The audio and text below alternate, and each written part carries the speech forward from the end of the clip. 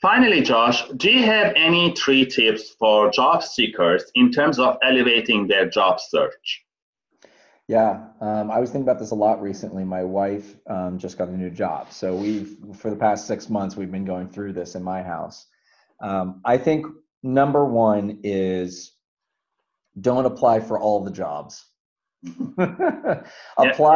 Find the job. I really believe in a very focused approach. I think that if there is a posting that's out there, because of the internet and all the tools, it's easy to get flooded. And you can think of a hiring manager as just getting absolutely flooded with every possible resume and application.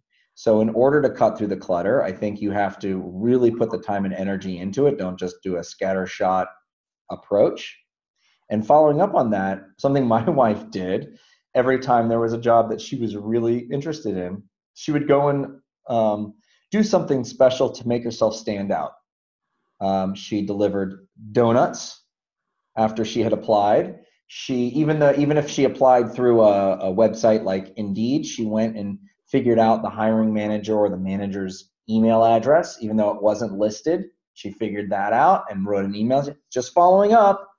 And then once she did get in the door, she would always bring a little plant or something nice for the office, something that made it feel like she cared. And I think that really helps distinguish yourself from other folks.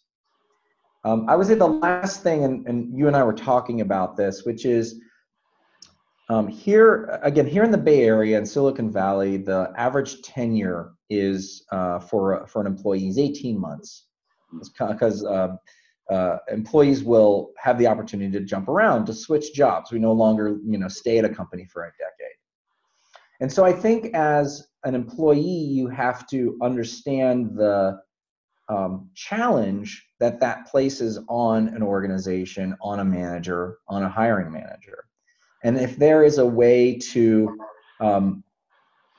talk about how you can onboard a little more quickly, how you can provide value from day one, I think is a really nice way to think about that. And if you can commit to a certain amount of time, I think that's going to make you more desirable as a candidate. I don't think it's a trend that is going away, but I do think it's something that's really important to understand. And that's what folks are, I think that's what on the inside of organizations, that's what they're thinking about. And they want to know that they're not going to waste their time by hiring somebody that is going to be leaving shortly. Those are great tips, Josh. Thank you for sharing with me and the audience.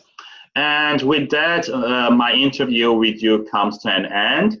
Thank you again for taking the time to ask you those questions.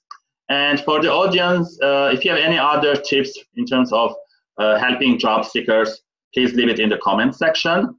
Like and subscribe to the channel, like and share the video, reach out to our social media platforms, and we would like to connect with you. And if you have any other questions, we're here to help. And tune in next time for another great interview that I'm hoping to get it to you. And again, thank you, Josh. See you around. All right, thanks.